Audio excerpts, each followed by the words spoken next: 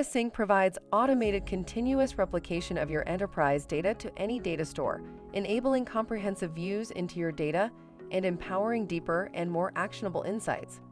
Change data capture technologies allow CData Sync to identify and capture data that has changed in your enterprise data sources, enabling more real-time analytics and insights.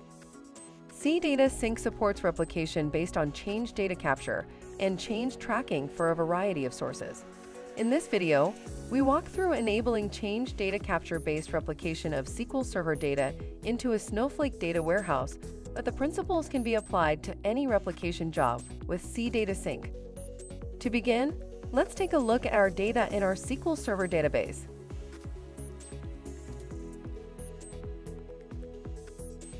Here you can see that we have some CRM data in the form of accounts. Now that we're clear on what data we'll be importing, we can configure our connections in CData Sync. Log into CData Sync and navigate to the Connections tab.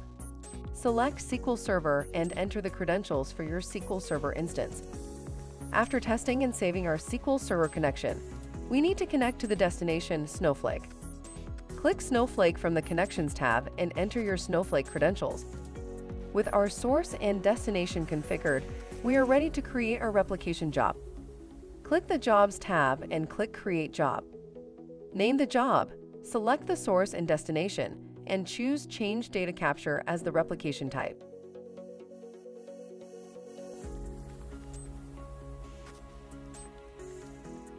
Click Add Tasks and walk through the wizard to choose the SQL Server tables to replicate to Snowflake.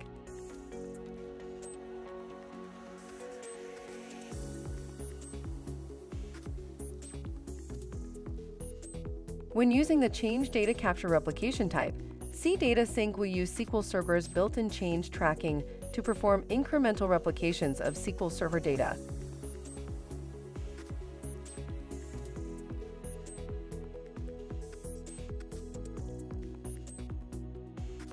After an initial replication of the entire database, only those changes that occurred and were tracked since the last replication will be included in subsequent scheduled replications.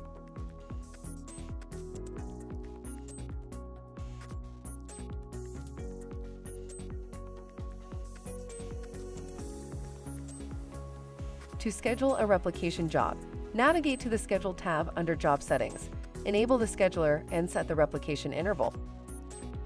Now you have a job set up to replicate your SQL Server data into Snowflake, performing incremental replication based on SQL Server's built-in change tracking. This kind of change-based replication is available for several data sources in CData Sync. To get started with CData Sync, visit cdata.com/sync and sign up for a free trial. Thanks for watching, and as always, you can find more resources at cdata.com.